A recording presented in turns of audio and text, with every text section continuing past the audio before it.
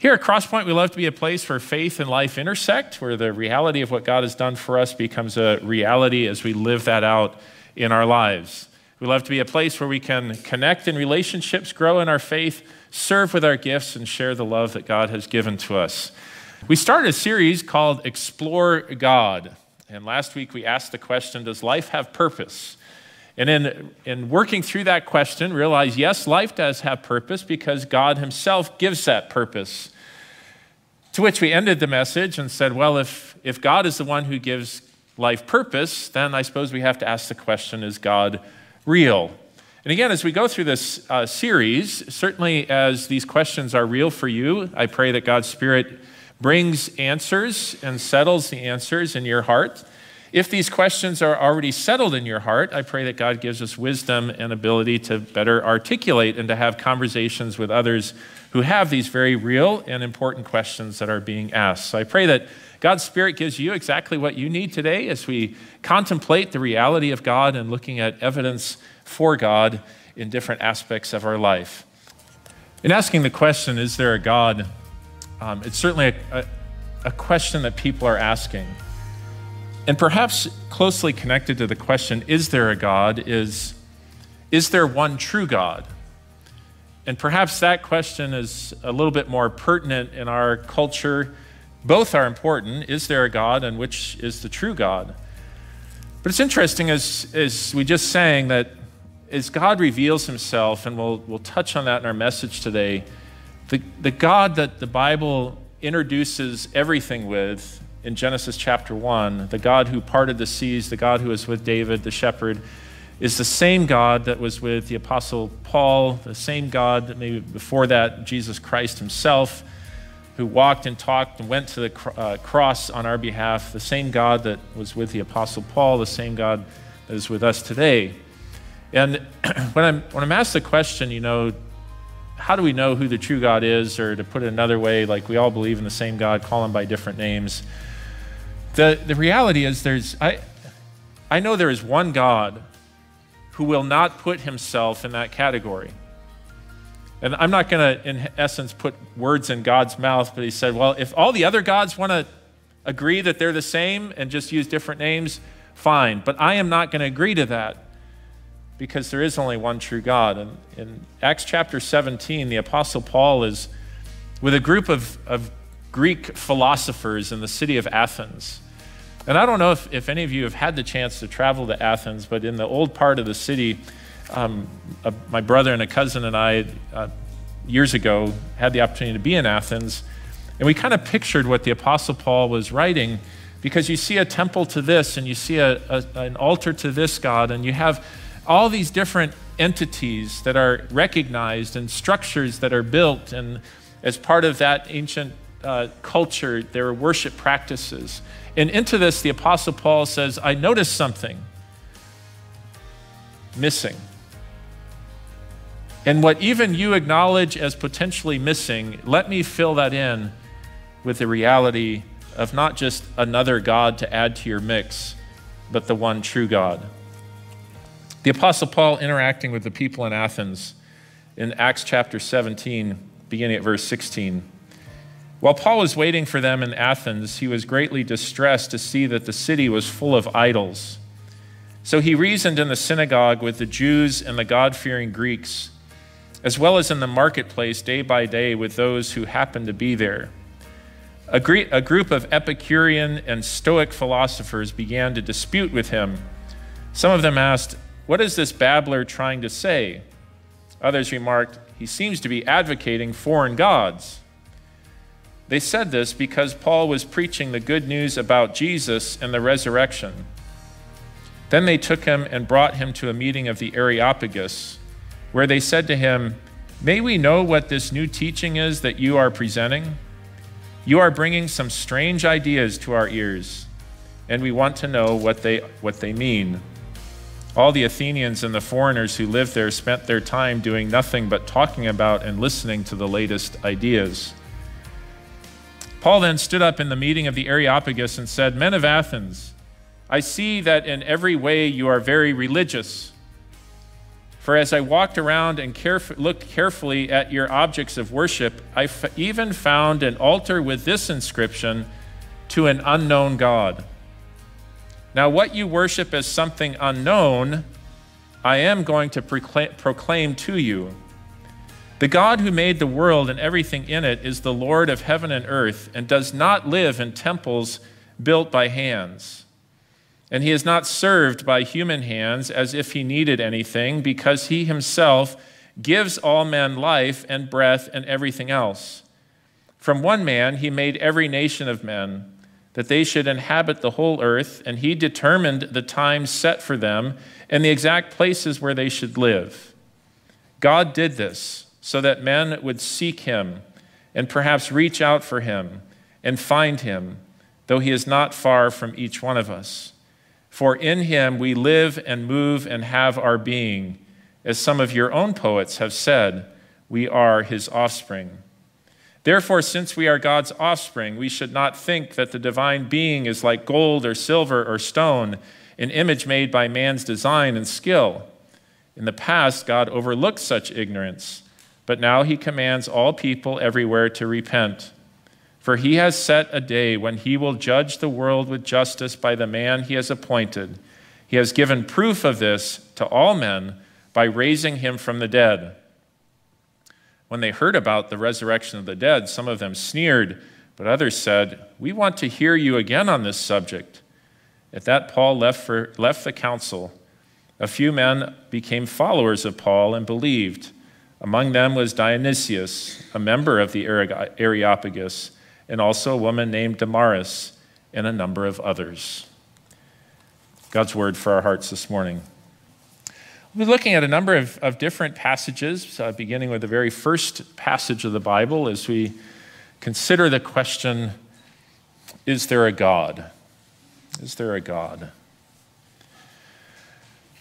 My guess is if I asked for a show of hands or went around the room and just had you answer the question with a simple yes or no, my guess is a vast majority that are here would say, yes, there is a God.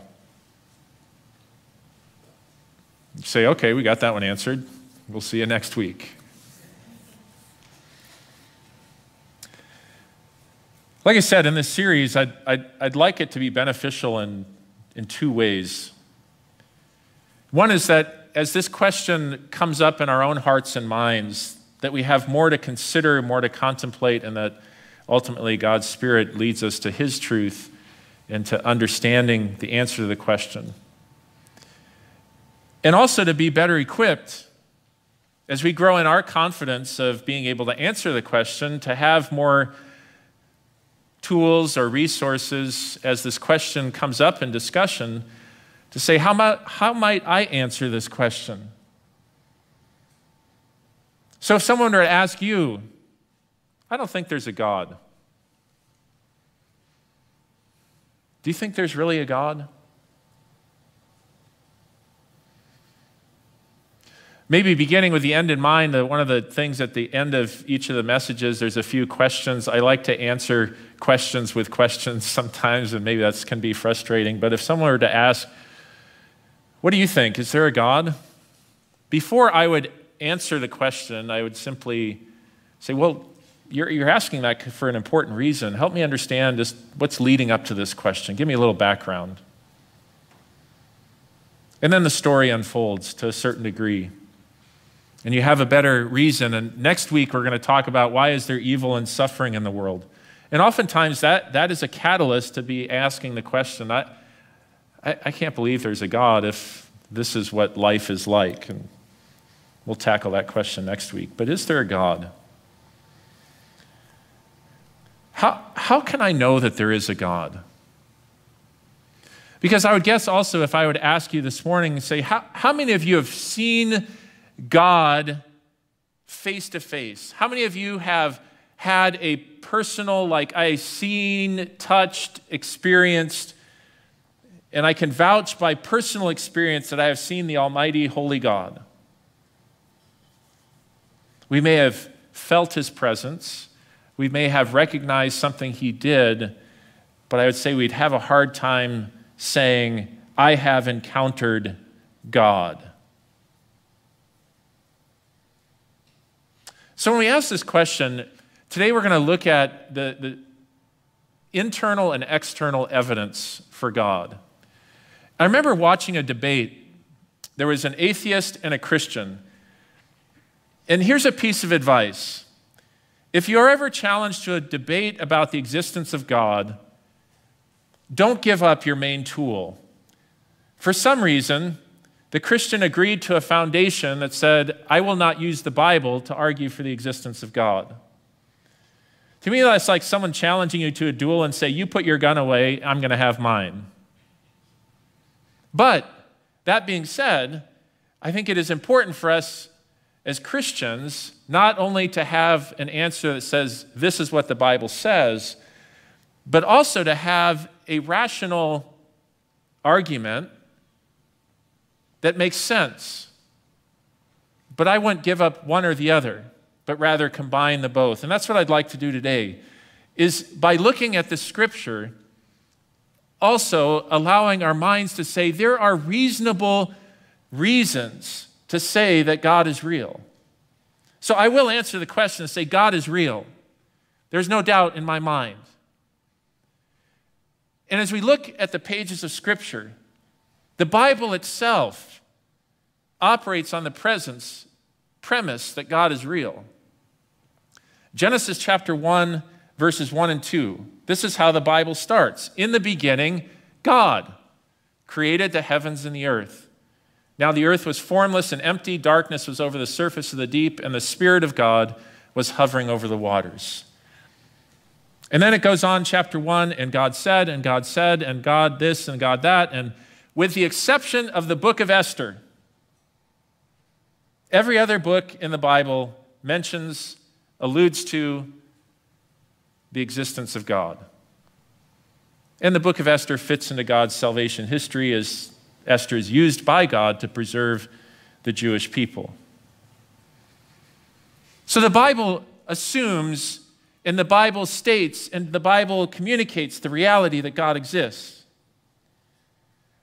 But if I did not have the Bible, but yet, put it this way, if I understand what the Bible says as truth, I ought to be able to realize that truth play out in life.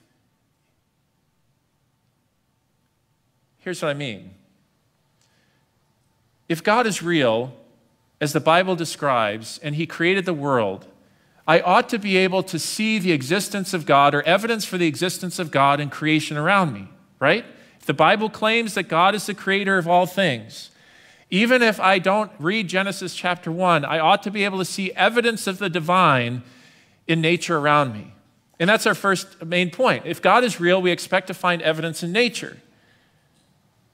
Because as the Bible describes, and we wholeheartedly believe that God created this world in 6 24-hour days, on the seventh day He rested. So if that is true, I ought to be able to see evidence of God's existence in nature. So where do we see that?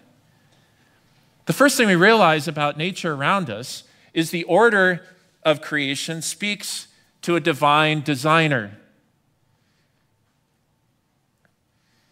As you look around the building this morning, if you look at one of the stained glass windows and you go, you know what, that's amazing.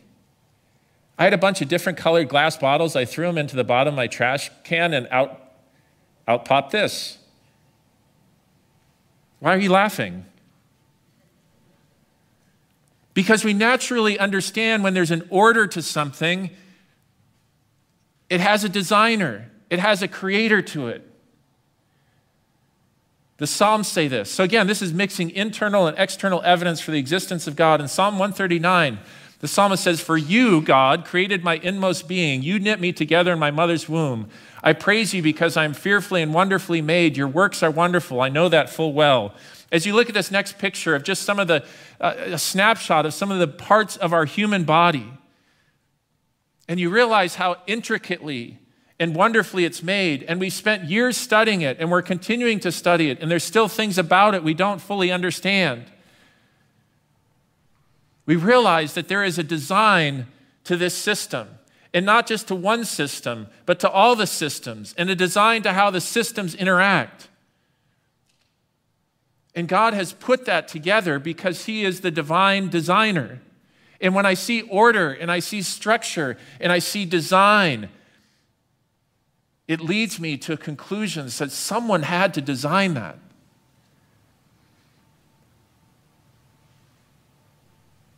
This didn't happen by random chance. And I get there's a lot of arguments on the evolutionary side of how these proteins and that could have evolved together, etc.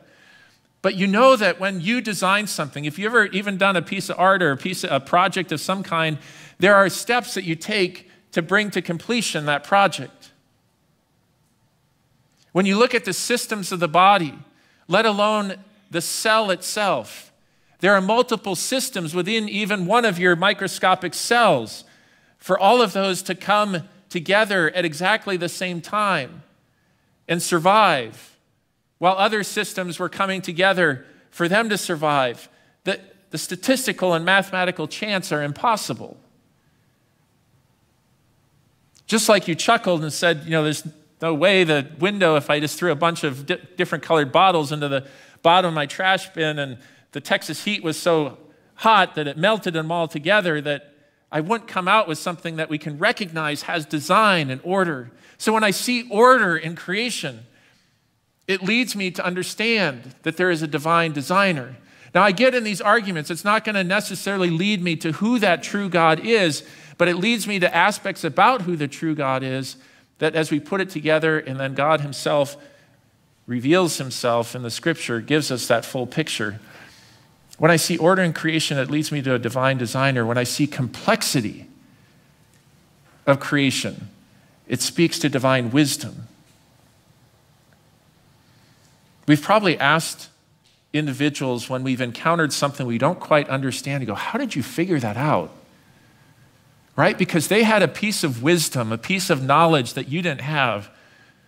You're like, wow, that's amazing. I could have never figured that out. I love this scripture from Job.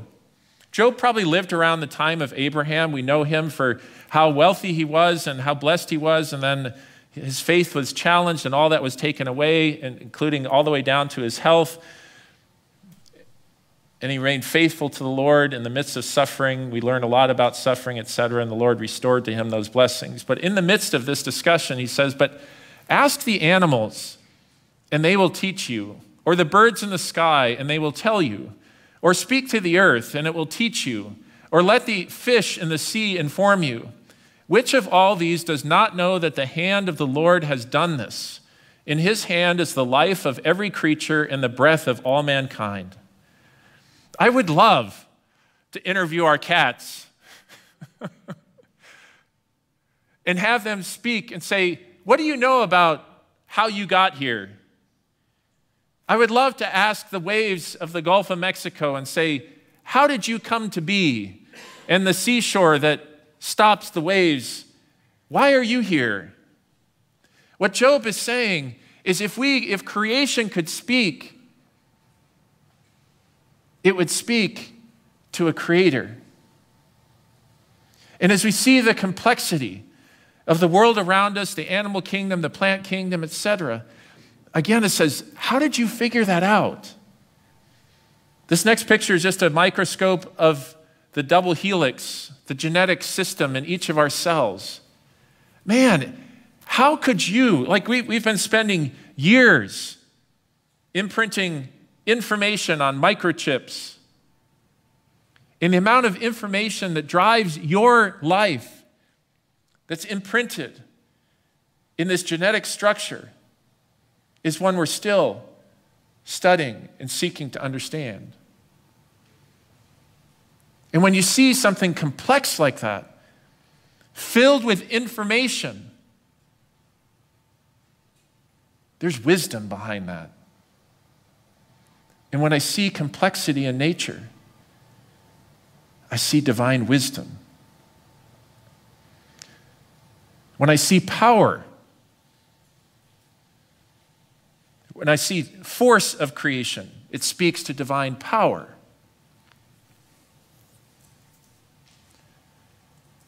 In Romans chapter 1, the Apostle Paul says, "For since the creation of the world, God's invisible qualities, his eternal power and his divine nature have been clearly seen, being understood from what has been made, so that men are without excuse." There's a couple thoughts in here. One is, when we look at creation, we see God's divine power. Now remember maybe some of the accounts where Jesus and his disciples are on the Sea of Galilee, a big storm comes up, and they're worried about drowning and not making it back to shore. And all of a sudden, Jesus, because he is God, says, "Be still," and the waves quiet and the wind calms down. They're like, truly, this is the Son of God. Why would they come to that conclusion?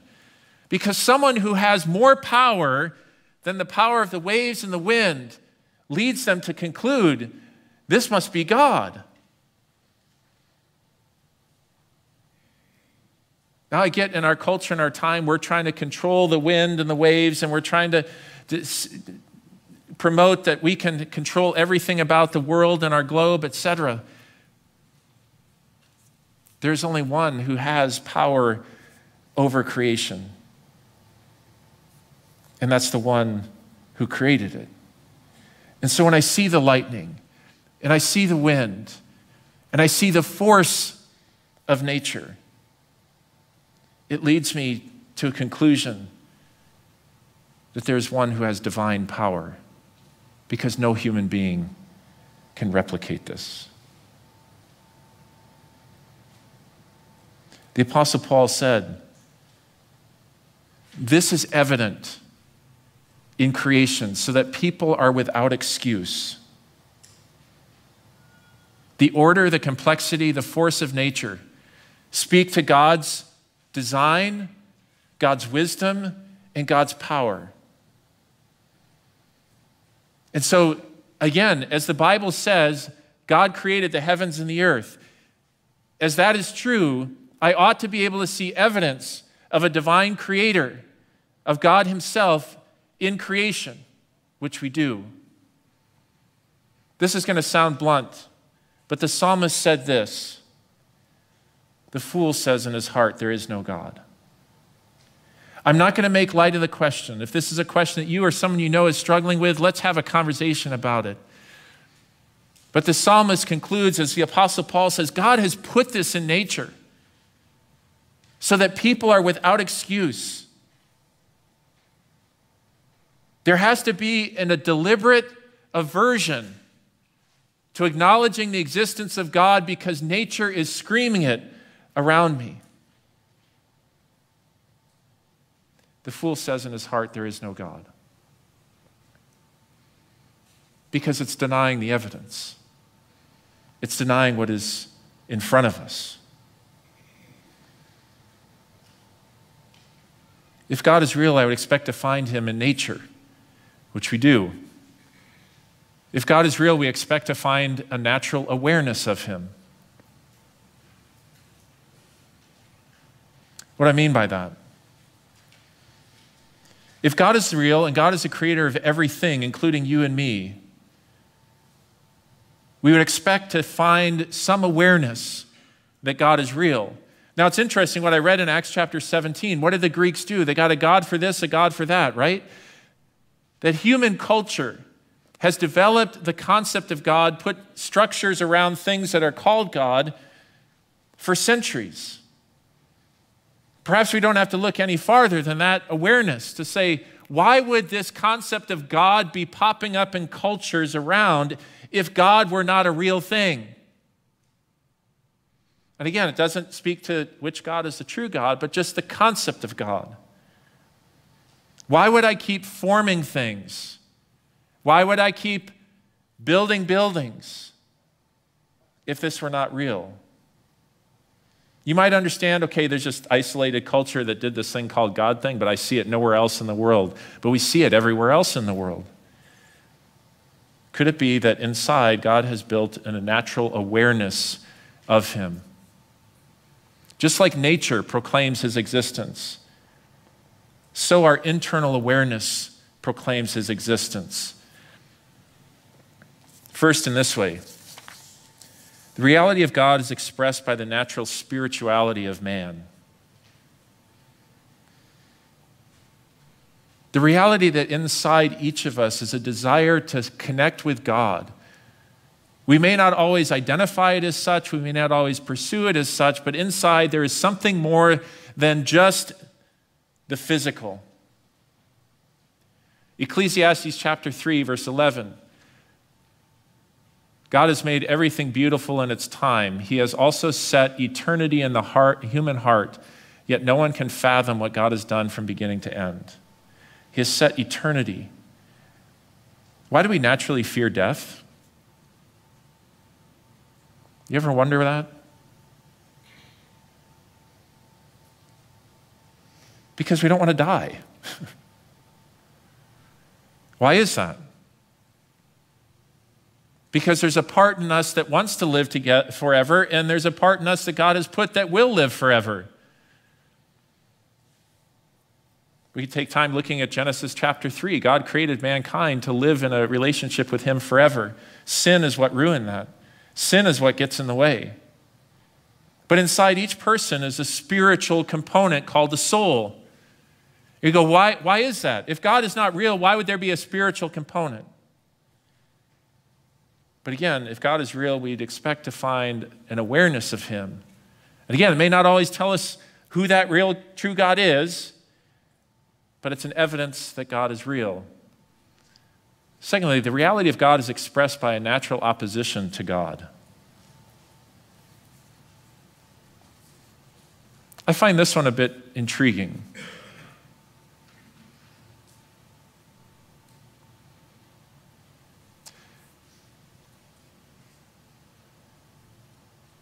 Not to be oversimple or silly, but if you know the boogeyman is not real,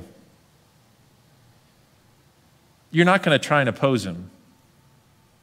Now, you may believe for a while when you were growing up that there was a boogeyman in your closet, and you realize, no, he's not real. It's interesting to me, sometimes the vehement, let alone violent reaction against God in that concept. You say, well, why is that? In Romans chapter 8, the Apostle Paul writes, those who live according to the sinful nature have their minds set on what that nature desires. But those who live in accordance with the Spirit have their minds set on what the Spirit desires. The mind of sinful man is death, but the mind controlled by the Spirit is life and peace. The sinful mind is hostile to God. It does not submit to God's law, nor can it do so. Those controlled by the sinful nature cannot please God. Why is there this natural opposition to God? And how do I understand that? I understand it by looking first and foremost in my own heart. Because my sinful nature, I have a sinful nature that resists the reality of God, and I don't want God to have a say in my life. I want to do what I want to do. And I don't want anybody else or anything else outside of myself directing what is right or what is wrong.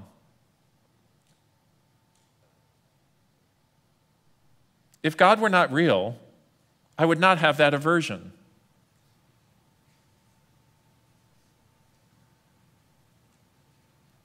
It's real for you too.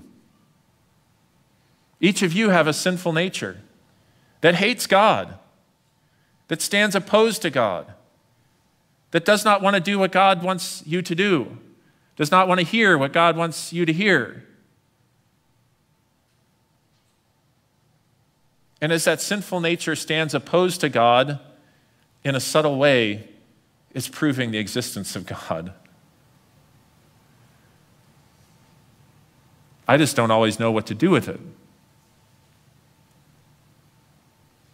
And so sometimes the answer is, I'm going to pretend that God doesn't exist. I'm going to pretend that I'm not accountable to anyone, or I'm going to set up my system of how I appease what I know as a discord with whatever this is called God. The reality of God is expressed by a natural opposition to God. And third, the reality of God is expressed by a natural accountability to God. Again, the Apostle Paul in the book of Romans touches on a number of these realities of why is the human condition, why is the human soul have this thing that we call a conscience.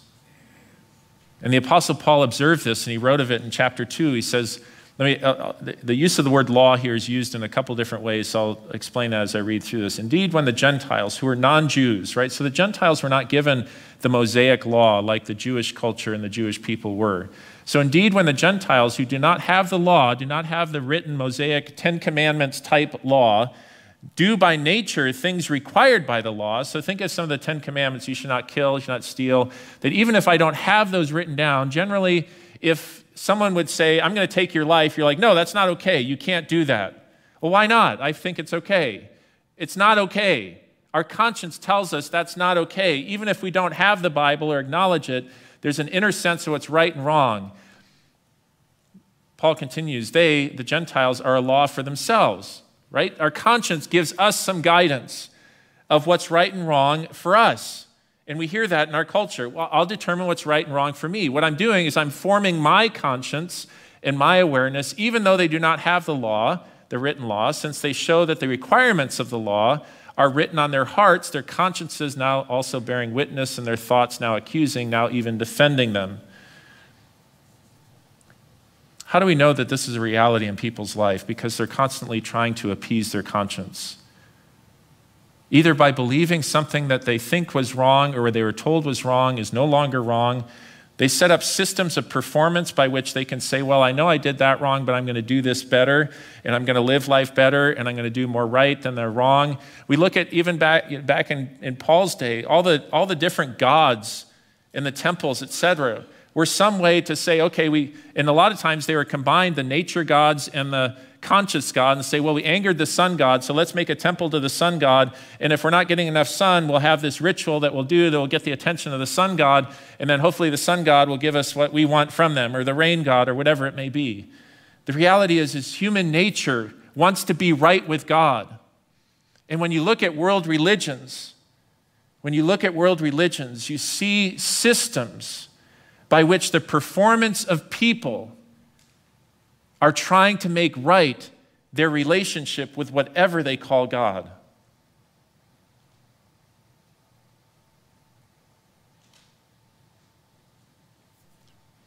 For the Muslims, it's the pillars.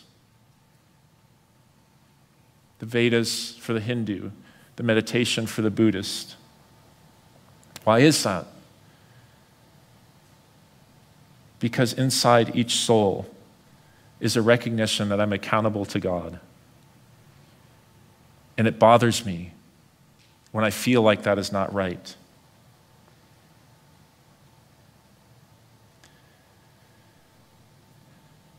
The great message of the Bible, as it reveals to us not only these truths, that God is creator and that God is holy and perfect, it solves both questions by directing us to say, who is the true God? If I can see God in creation, who is the one who put this together? Genesis 1, in the beginning, God created the heavens and the earth. And the Bible goes on to explain. As I feel accountable to this higher being, etc., why is my conscience guilty? And what do I do with that?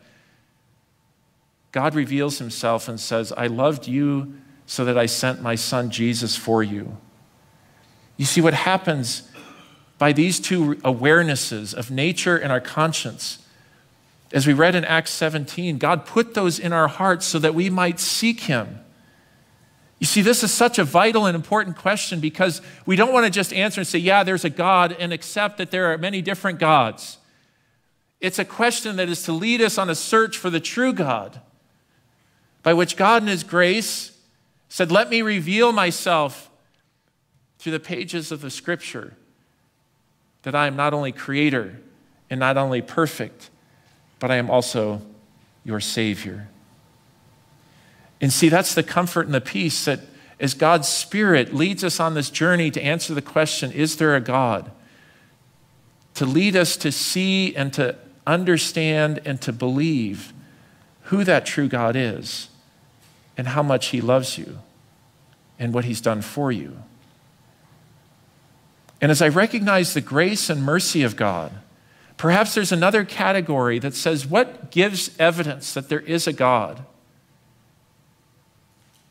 Because if God is real and he's the creator, if God is real and I have this awareness of him, then I also see how deeply God cares for his creation, specifically you and me, humanity. Because if God is this real being, he may be perceived as this distance out there. I'm never going to be in touch with him. But I would say if God is real, he's going to show up in attributes of his creation, not just in my conscience, but how I interact with others. And obviously for us as God's people who know Jesus as our Savior and what the grace of God means as he comes to us, these attributes flow from because we've experienced them from God. The first is goodness. If God is real, we can expect him to care deeply for his people. God is realized in goodness.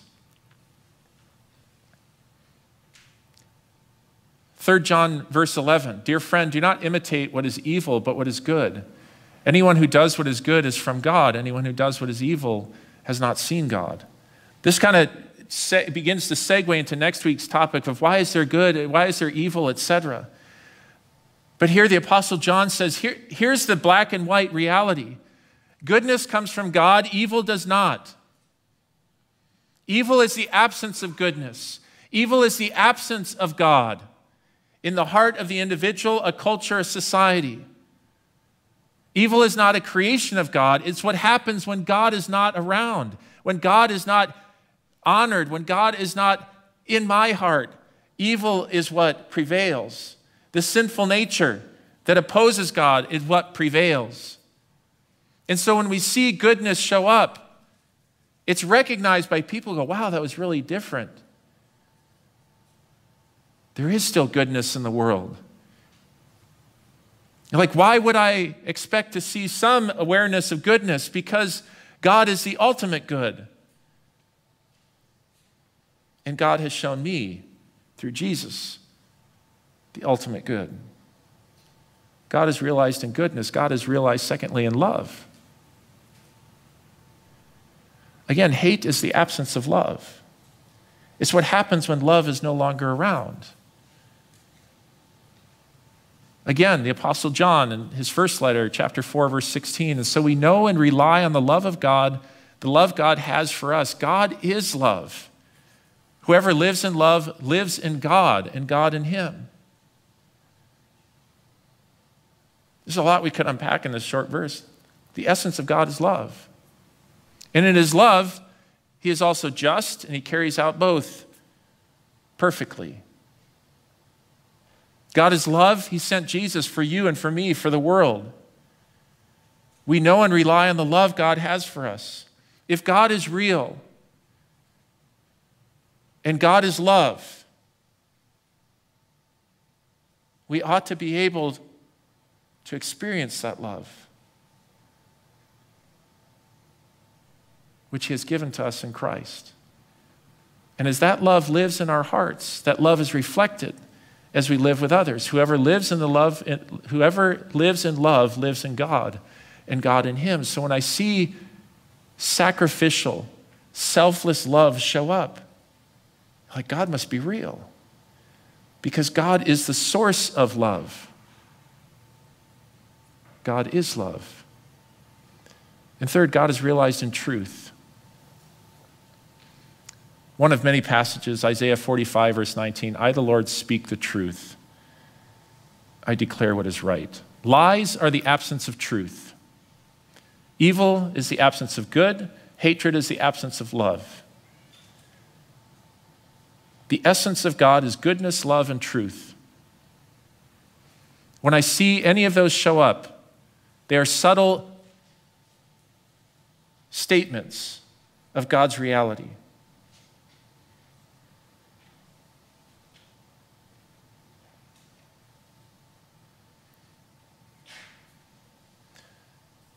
I know today perhaps you feel like you're in the market square in Athens debating with the Epicureans and the Stoics, and today sounds like a bunch of philosophy. But I pray it gives you something to think about. In regard to this question, is God real? That combines both a rational argument that says, when I see things that are complex, when I see things that have design, when I see things that have power beyond any human ability to create that power, I have to conclude there is something bigger. There's something divine. When I reflect inside and I have a sense of guilt or have a sense of accountability to something or someone that I have to appease my conscience, it's there to remind me that there is a holy, righteous God. And when I see goodness and love and truth, it's evidence that God is at work around us. But most importantly, when we ask the question, is there a God? We want to know who that one God is that distinguishes and separates himself from any other God. And it truly is the one who created the universe.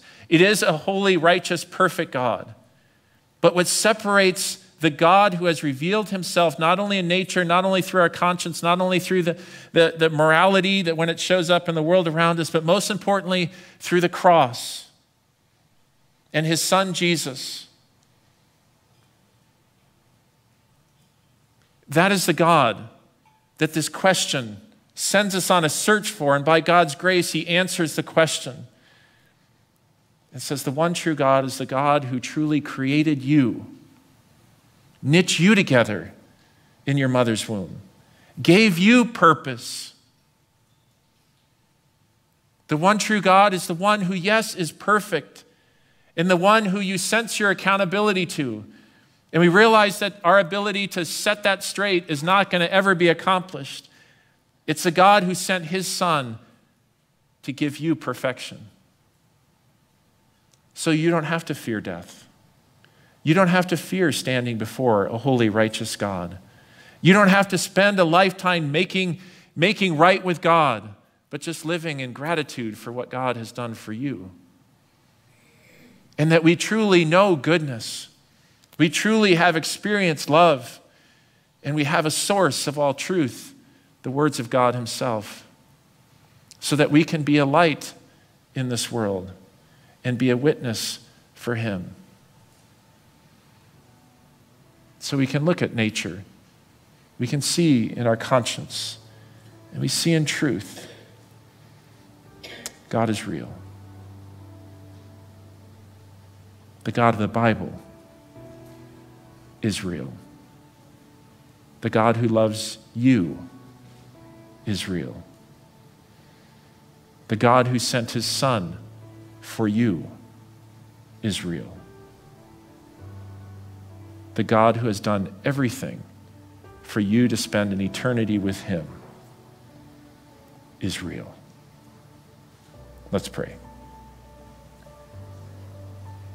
Father, thank you for revealing yourself in so many ways. While some may be incomplete, we thank you for your complete revelation of who you are and what you've done for us in the pages of Scripture. Let the reality of who you are and what you've done for us sink deeply into our hearts, and let that conviction grow day after day. And then, Father, we ask that your Spirit would place us in settings where hearts are truly asking this question, is there a God? And with wisdom only you can give, and compassion of heart that you only can instill, let us confidently engage in that conversation and use us for those who are exploring who you are, to be ready to give a reason for the hope we have, that you are the God who created us and gave us purpose. You are the God who saved us and have given us an eternity. And you are a God who loves us and gives us an opportunity to live and express that love for a lifetime. Father in heaven, we thank you for establishing a relationship with us through Jesus and his cross and through the power of your Spirit. We thank you for calling us your children. And with that confidence, we pray to you, Lord. You know each of the hearts and the situations here. And as individuals lift up their prayers to you, because of Jesus, we ask you to hear them and answer them. Because we know you are good, we know whatever answer you give is for our best. We know because you are loving, you will always operate with our best interest in heart. And because we know you are truth, we know you will guide us into truth.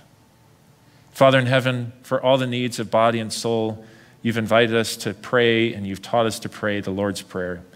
Our Father, who art in heaven, hallowed be thy name. Thy kingdom come, thy will be done on earth as it is in heaven. Give us this day our daily bread. Forgive us our trespasses as we forgive those who trespass against us. And lead us not into temptation, but deliver us from evil. For thine is the kingdom and the power and the glory forever and ever. Amen. Have a blessed day and a blessed week ahead.